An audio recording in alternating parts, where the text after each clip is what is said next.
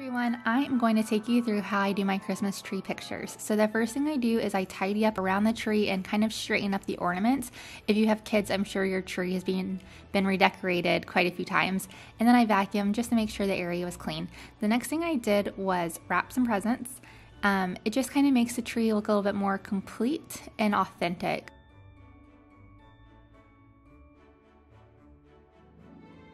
And we kind of put them around the tree. I thought I was going to use that blanket, but I ended up not doing it. So what I would do is just pull out things you think you're going to use and then just kind of start playing. And then this was my final product. I added just a little bit of texture, a few presents, but mostly you just want to keep it simple. This is the tree right after I finished shooting, and what I wanted to show you is that every single light in the house is off. The only light that is in the house is coming from the Christmas tree and then that night light in the background, but that won't matter. So this is important because if you've ever gone to buy light bulbs, then you know that lights come in different temperatures. And so to make your editing a little bit easier, you want to make sure you're just having one temperature of light. Also, if the only thing illuminating your child's face is the Christmas tree, it makes it a little bit more magical. So here Landon actually went to the bathroom, and so he turned on the light when I was recording this, and then I had Trip flip on the light in the back of the house, and you can see just how it takes that magic away. And you can also see my kitchen, which is not completely clean from dinner. So that is why you want all the lights off. It just kind of makes it more magical, and you can see here when the last light gets flipped off, that just looks so much better. My sweet husband followed me around videotaping the chaos. So the biggest thing is just keeping the boys right up on the tree. Obviously the house is really dark, so you want to get as much light on their face as possible. You can see when they look away how dark their faces get. So I'm just asking them questions, interacting with them. They're kids, so they're not just going to stand there and look at the tree in amazement. So I'm asking them questions like, which one's your favorite ornament? And luckily Rhett will pretty much do anything Landon does, so I just have to keep Landon engaged.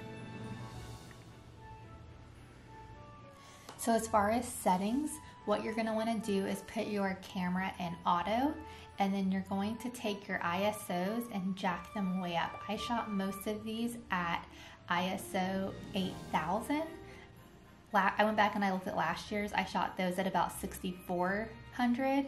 So it just depends. There is no set number. It's going to depend on so much. However, you're in a dark room and the Christmas tree is the only light source. So you know your ISOs are going to have to be super high. The shutter speed, you want it to be pretty low.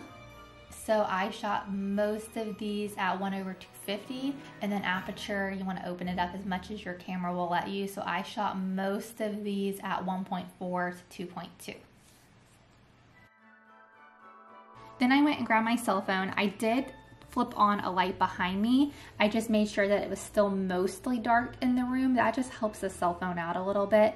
But then I used the same strategies of keeping them engaged and close to the tree, and then I just snapped away. I did get a lot of blurry pictures just because this phone did struggle with the low light, but I was still able to get pictures that had the same essence as the DSLR pictures. So now what I'm doing is I'm using the eyedropper tool to click around the picture to try to find a white balance that I like. I never got it exactly right by using the eyedropper tool. We have white walls and gray floors, so the pictures always were cooler than I preferred, but I made sure I got a white balance that seemed like it wasn't too red, wasn't too green, wasn't too yellow, wasn't too blue. I got it close enough, and then I would go in and tweak it myself using the white balance, the tint slider.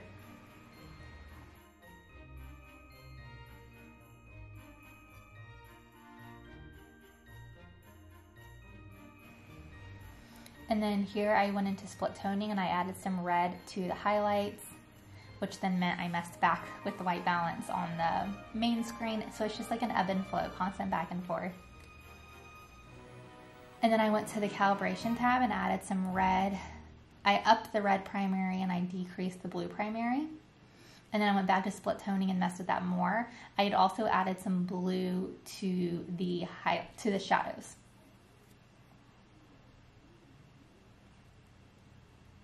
And then I had already messed with the exposure, the shadows, the highlights, the whites, and the blacks.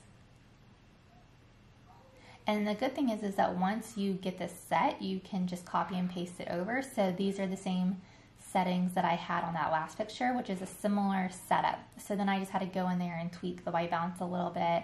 I upped the exposure and upped the shadows.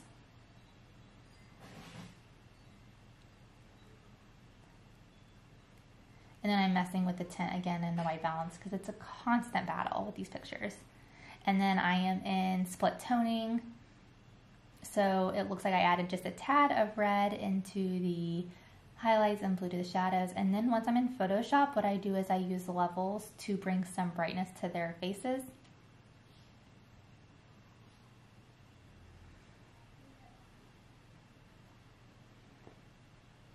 So these I'd already done some basic editing on, so I just went back and added some levels because I forgot to do that.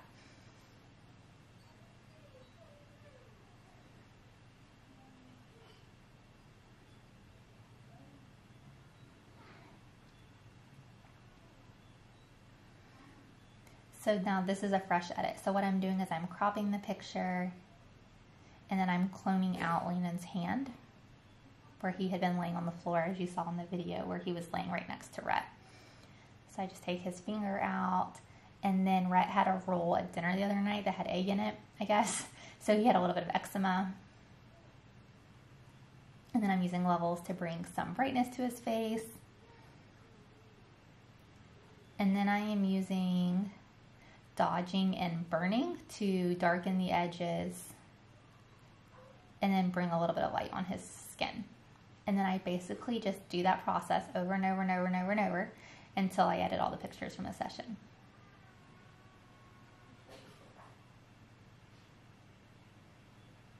So same thing, cropping.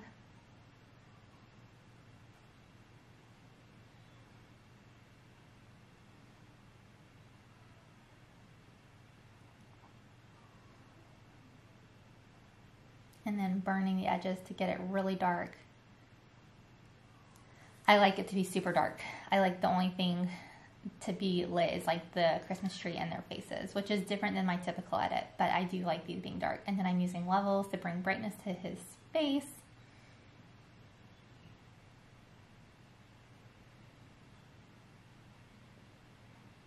And then I did take it back into RAW and tweaked it a little bit more because it's a constant battle.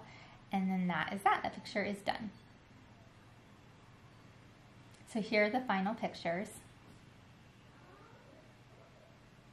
So you just have to know with these that they're going to be grainy, but you're taking pictures in the darkness. But I think that these are some of my favorite pictures that I take all year. So now I'm taking the pictures I took on my cell phone and I am just bringing them into Instagram, and I added a filter. I pulled it down a little bit. And then I kind of just messed with the same things that I did in Photoshop. So I'm playing with the vignette, which is kind of like the burn effect. So it's just adding some darkness to the edges. I'm messing with highlights and shadows. So I brought the shadows up, pulled the highlights down, messed with warmth. I bumped I think I cooled it down actually a little bit. And then I messed with overall brightness a little bit. So then I did the same thing on another picture. So it's all personal preference. I like just a little bit of a filter to add some contrast and bump up the colors and saturation and such.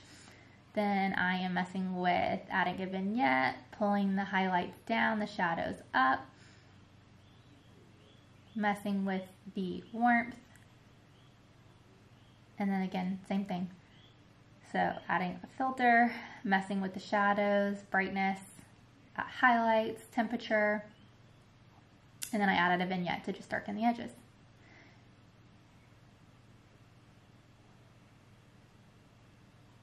These are some of my favorite pictures that I take all year, so I hope that this video was helpful and that you're able to create some really magical pictures of your kids, and I would love to see them, so please share, and I hope you guys have a Merry Christmas. Bye guys! So, I'm going to put this right here.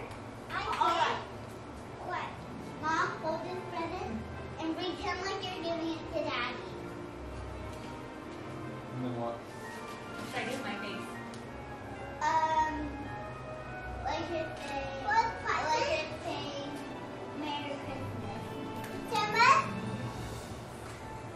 Okay.